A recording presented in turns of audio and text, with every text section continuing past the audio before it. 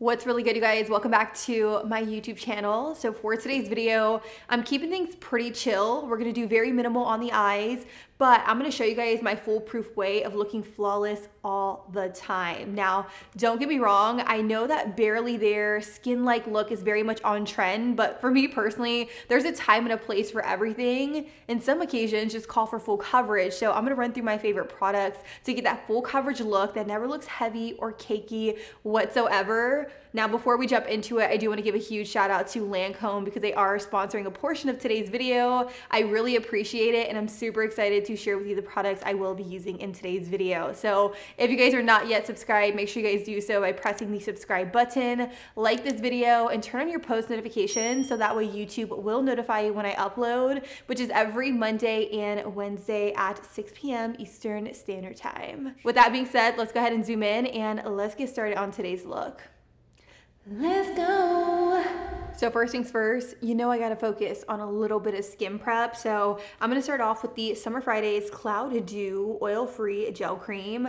I really love this product. It's very lightweight on the skin, and that's the thing. Whenever I am going for a full coverage look, I really have to take the time to properly prep my skin and moisturize it, because while we're going for something full coverage, we don't want it to feel dry whatsoever on the skin. So the only way to fully achieve that is to ensure that you go in with a hydrating product directly underneath. So I take a little bit onto my face and then I work it in.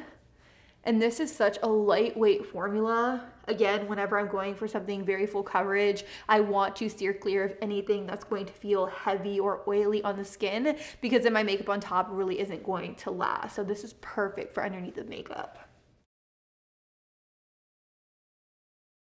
Now, this next step is 100% optional. If you are going to be wearing this during the day, then I highly recommend going in with some sunscreen. For me personally, I am going to be wearing this during the day, but if you're wearing it more at night, I would skip out on the SPF 40. I'm using the Glow Screen, which is one of my personal favorite sunscreens. I'm actually almost out of it, so I will need to pick up a backup. But what I love about it is that it has a little bit of luminosity to it, so it looks stunning on the skin. You could also use it as a primer, which is exactly what I'm going to be doing today. I don't really want to layer on too many products onto the skin, so this is going to just act as a really nice barrier between my skin and my foundation. Now, because I am going for a very full coverage and long wearing makeup look, the foundation I'm using today is by Lancome. This is the Tiny Doll Ultra Wear Foundation. Now, I love this formula and this line so incredibly much. When I tell you there's gonna be a shade for any and everyone, there's gonna be a shade for any and everyone. They offer 50 different shades, and I love that the formula is long wearing without ever feeling heavy on the skin. The formula is extremely lightweight and it blends out so seamlessly on the skin. It's actually more of like a soft matte finish. It's not drying whatsoever. So I'm gonna be going in with the shade 230 Buff W. I like to give this a good shake, and then I will pump out a little bit onto the back of my hand. I do find that it does oxidize a little bit, so just be careful with that when you are picking out your shade. But if I have any foundation twins out there, I do wear shade 230 Buff W in this foundation. So what I like to do is I like to take some on a brush and then just kind of stipple it onto the skin, and then I'm going to buff and blend it out so that we can fully see the before and after of the foundation as I'm blending it out. Now, depending on how I'm feeling, I'll either buff and blend it out with a beauty sponge or a brush. In this case, I'm going to be using a kabuki brush, and I'm just going to swirl it into the back of my hand and pick up whatever product I have left. And then I'm going to use the brush to just buff and blend it out, and you can see it blends out so nicely. Like, the formula is so fluid, but it has incredible coverage. Ooh, we love to see it. We really do. Lancome, such a beautiful formula. You guys killed it with this foundation. This is what my face looks like with one layer of the foundation, whereas this side, you can still see some of my redness, my uneven skin tone, my imperfections. This really did just even everything out. It looks so incredibly beautiful. I still have some sunspots peeking through, but it definitely gives off more of a full coverage look. If you did want to build this foundation, you can definitely do so, which is exactly what I'm going to do. In certain areas of my face, I don't like to get too crazy with this because realistically, I want my skin to still look like skin while still being as flawless as possible. So as you can see, I just stippled it around on my face where I need additional coverage. And now I'm going to take that same brush and I'm just going to pat it in to just intensify the coverage in certain areas. I don't need it everywhere.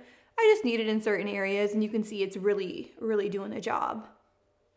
And it still looks incredibly beautiful and natural on the skin. Look at that. So I'm gonna pick up a little bit more of that foundation and I'm gonna work on the other side of my face. Another thing I wanted to make note of is that this foundation is transfer and humidity resistant, which works great for me personally. I do live in Florida, so it is very hot and humid, and I can personally say that this wears beautifully in the Florida heat. Another thing is that the formula is oil-free, and I do have very acne-prone skin, so sometimes I have to be very careful as to what foundations I'm applying to my skin, and this works incredibly well with my skin type. So definitely a must try. If you guys are interested in checking out the foundation, I will have it listed down below. All right, and this is what things are looking like. Let's do a full-blown before and after. I don't even think you guys are ready. Like, this is unreal. And here's the kicker, my skin still looks like skin.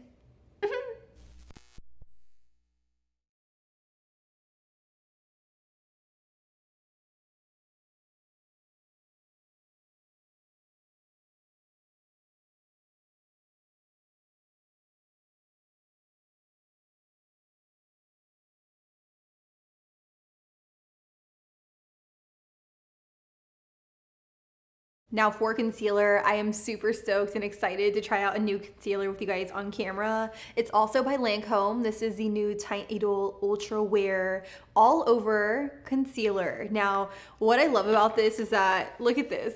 Look at this. Oh, so freaking cute, right? This is foundation, this is concealer, so obviously significantly smaller than the foundation, but the packaging really sold me. I was in Ulta and I'm just like, you need to come home with me, like, immediately, and I need to try both the foundation and the concealer together. So the shade I picked up is 215. On the box it says 215 Buff Neutral, so it definitely is more of a neutral tone concealer. I didn't want to go too warm, but I also didn't want to go too peach either, so I found that this was going to be the perfect match for me personally. So I'm just going to open it up. Ooh, this is what the applicator looks like. It looks like it holds a lot of product right there, which is something I'm into. So I'm only going to take a little bit here. Oh, the color match, so freaking good. Oh my God, I need to give myself a pat on the back. So again, this is my first time trying out this concealer with you guys. I'm also gonna take a little bit down the center of my face to highlight, which is pretty standard for me. And then to really buff and blend it out, I'm just gonna use that same stippling brush that I used earlier, because I've really been into using a brush to blend out concealer. So I'm just gonna take this and I'm lightly just going to stipple this underneath the eyes. Now what I'm gonna do to further blend out the concealer is I'm gonna take a damp sponge, and of course I'm gonna dip that sponge into a little bit of the concealer, and then I'm gonna use it to just buff and blend out the concealer underneath my eyes. Because I was using more of a stippling brush, I found that you can see some streaks within the concealer. So definitely use more of a sponge. I feel like you'll get more of a better blend. And look at that, like full on coverage, but it doesn't look heavy, dry, anything like that. I was reading the box and it says that it's made with skin loving ingredients like moringa extract, which isn't meant to dry out the under eye area, which is nice. So very, very pretty underneath the eyes. This is so beautiful, and I love the shade. It's not too peach, but it's also not warm either. It's the perfect neutral concealer for the under eye area. And look at that, it blends out beautifully and it doesn't look heavy or cakey or anything.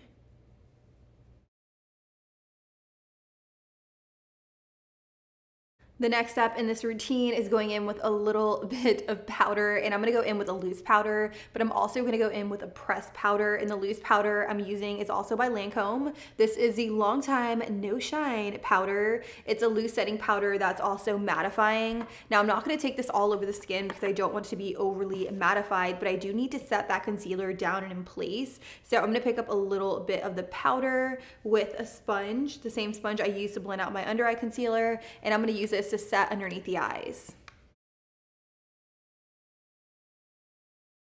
I'm also going to take some of this powder down my T-zone. So I'm pretty much going to mattify all the areas where I put that concealer. And this is just from a longevity standpoint.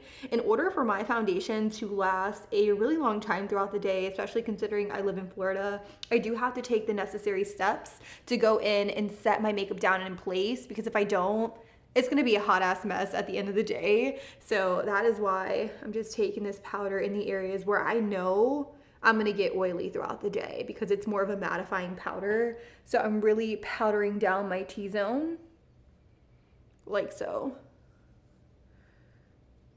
Now for the rest of my face, I will be using the All Nighter powder by Urban Decay. This is ultimately a universal waterproof setting powder. So I'm gonna take this on a big old fluffy brush, and I'm just gonna powder down all the other areas of my face that I didn't go in with the loose setting powder by Lancome. And this is really just gonna keep everything locked and loaded throughout the day. Trust me when I tell you, this powder is everything and more, especially if you want your makeup to last.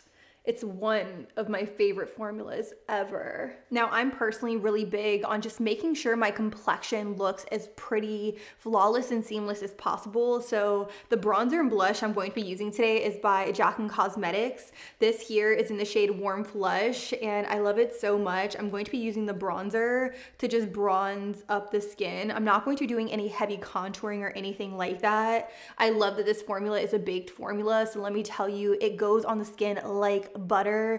It never looks patchy or cakey or anything like that. Do you see a trend here? Like, we want to be flawless, we want that full coverage look, but we don't want to look cakey, crepey, or blotchy.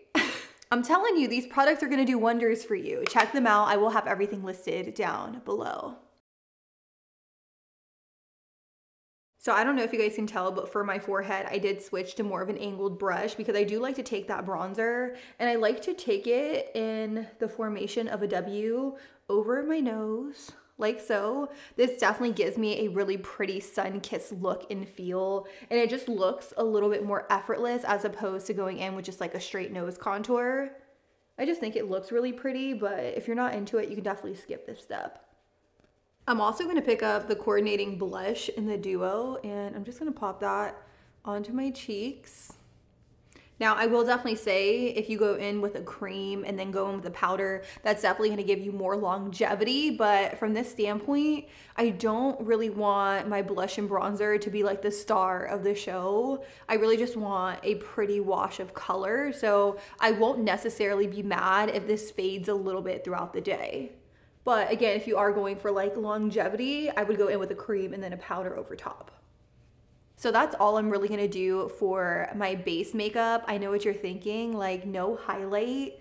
No, absolutely no highlight, because I already know myself and my skin, and naturally my skin is going to get somewhat oily throughout the day, and that is really all the shine I'm going to need. I don't really want to look like a glazed donut, so I'm skipping out on highlight completely, and I'm really just going to go for an all matte look, which is beautiful on the skin. So for the eyes, I do want to do more of an all matte look as well, so I'm going to go in with the Patrick Ta 4 Eyes eyeshadow palette, and I'm going to pick up this shade here. I did use this palette in a previous video, and you guys loved it. Let me tell you, I have not been able to put this palette down. It's so beautiful. The formula is extremely buttery, and it just blends like a dream.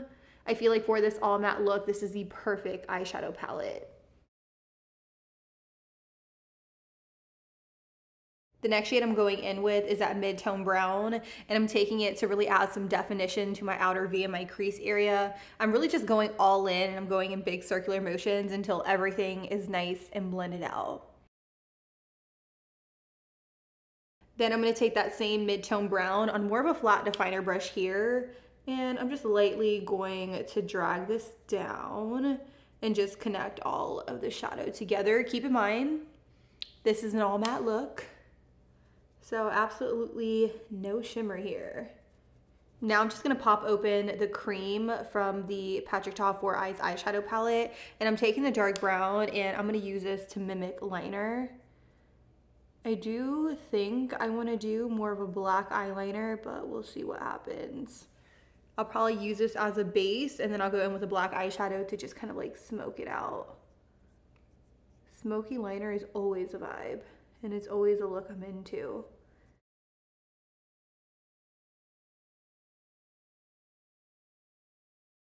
once I have that wing down, I'm just gonna take a little bit of concealer here to clean it up. And you only need a little bit of concealer, especially because you are doing this after powder, so you don't really want it to be too stark and harsh.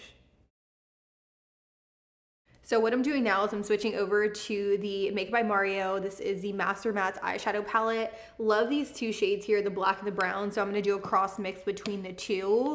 And I'm taking this at the base of my lash line, and I'm ever so slightly just gonna start working this up and creating more of like a smoky wing liner. Now the next shade I'm gonna take is this shade here. Now it does have quite a bit of pickup in the pan, so I'm not entirely sure how this is going to translate on the eyes, but I'm just going to take that all over like the inner part of the lid. You can see that it's matte, but it has the tiniest bit of shimmer. I'm essentially just using this color to just open up this area of my eye. Ooh, and that looks really, really pretty. I feel like if I had more of a sticky base, it would probably be even more stunning. But because I did overly mattify everything before I started, it doesn't have much to stick to, but it still looks really nice. And it's definitely brightening up the very inner, like 1/3 of my eye. Now for lashes, I will be using Birdy lashes. I'm gonna pop on the style Gemini here, which is such a beautiful and stunning pair of lashes. I did already pre-cut them to fit my eyes, so I'm just gonna pop these on very quickly, and then we can move on to the lips. So now that I have lashes on, one thing I always have to do is go in with a little bit of mascara, because I'm not sure if you guys can see this, but my actual lashes have a little bit of powder on them from all of the eyeshadow fallout, so they almost look ashy. And the way that you blend them together is by taking a little bit of mascara and just coating your lashes at the base and not going all the way through the tip. So I only like to just focus it right here. By the way, I am using the Lancome Monster Big Mascara, which is a cult favorite. This is such a beautiful mascara, especially on its own, but today I'm using it in conjunction with falsies to really give me that drama.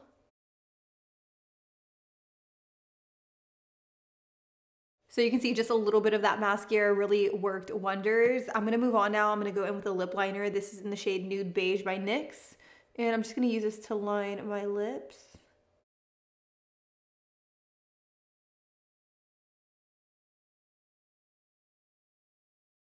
Then I'm gonna follow up with probably one of my favorite NYX Soft Matte Lip Creams in the shade London. I don't know what it is, but I've really been obsessed with wearing this color. It is just so stunning on the lips.